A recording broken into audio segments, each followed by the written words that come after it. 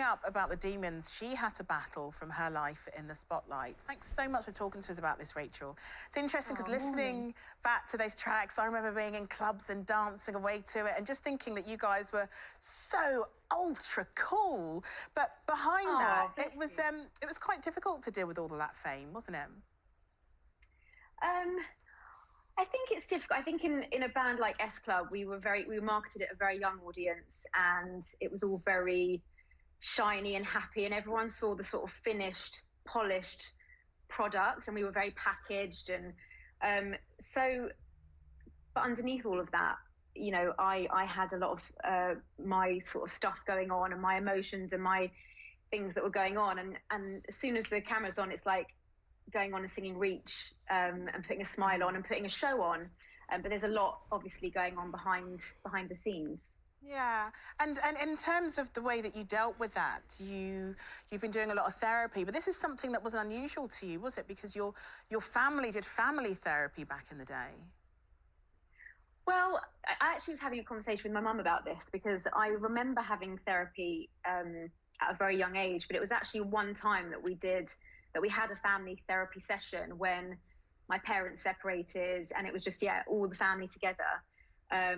But I have quite blurry memories of it, so I actually had to have a chat with her about it to kind of remind me. But I actually had personal therapy when I was 18, 19. That's when I first started having therapy, and felt like I really needed to talk about all of my stuff that was going on, that I really needed to just make sense of. You know, I spent a lot of years pushing a lot of feelings and emotions away and not feeling them, which came from my childhood. You know, I grew up, I guess, in a family that we didn't really talk much about our feelings, and yes, I just got used to kind of internalizing a lot of stuff, and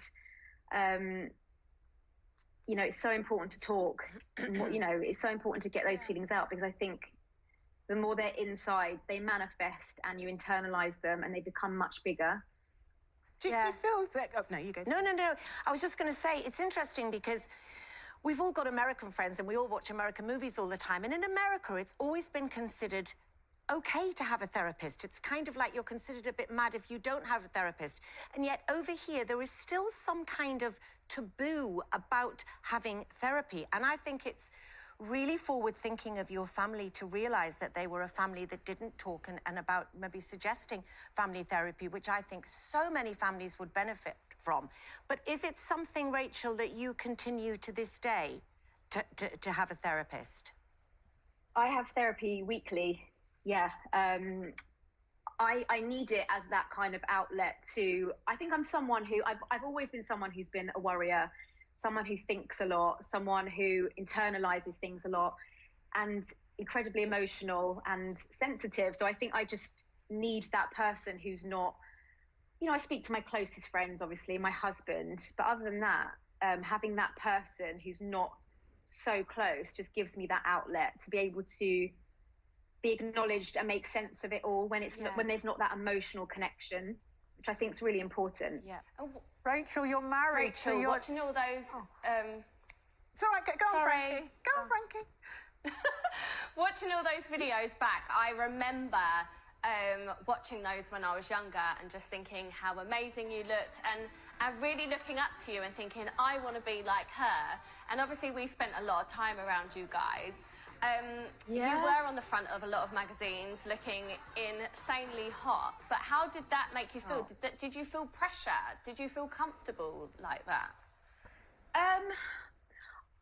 It's a conflicted one, really, because I think you'll know, won't you? Because it's such a weird thing growing up in an industry where you see pictures of yourself all the time. You know, one image you'll see of yourself on a glossy magazine, which you know you've had hair and makeup and lighting and photoshopping and all of that stuff that happened, and then a paparazzi picture of someone hiding in a bush who's caught you on the beach and you don't know about it. And you know, so you're constantly seeing images of yourself, which I think is really unhealthy, especially when you're, you know, I went into S Club feeling quite insecure, quite not really knowing who I was, and growing up publicly, and I think all of that stuff plays into everything, really.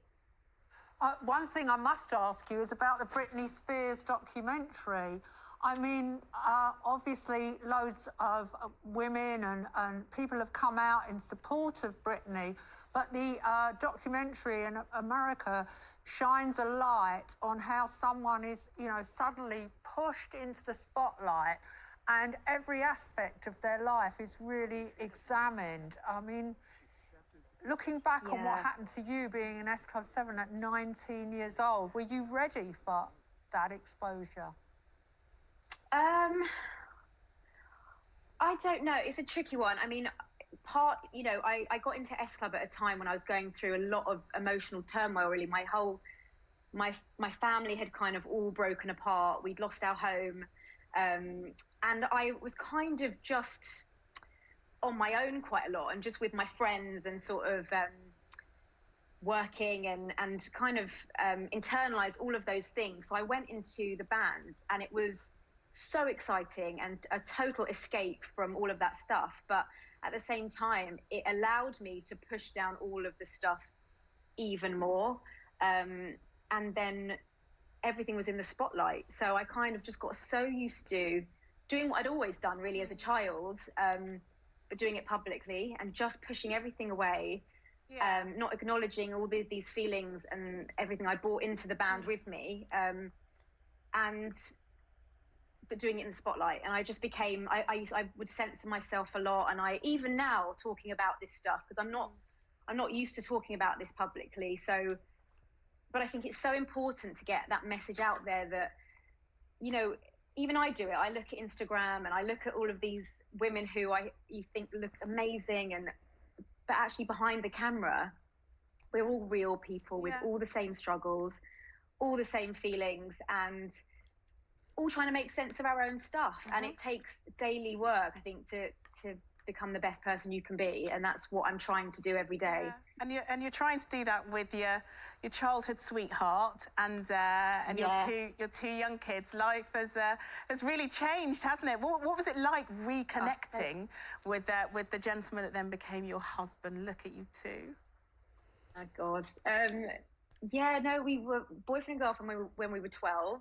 And we boyfriend and girlfriend on and off throughout our sort of teens until I got into the band and he went off and did his stuff, and then we bumped into each other randomly in our late 20s, and at that point I'd sworn off men, and I was like, oh, it was lovely to see him, but I was like, no, I was going off to LA at the time, and I was like, but we reconnected, and we had obviously all of that history, and the rest is history. The rest is history. The rest is history. Well, Rachel, thanks so much for talking to us this afternoon and for your honesty. I think that a lot of the viewers have taken a lot from that. So thank you.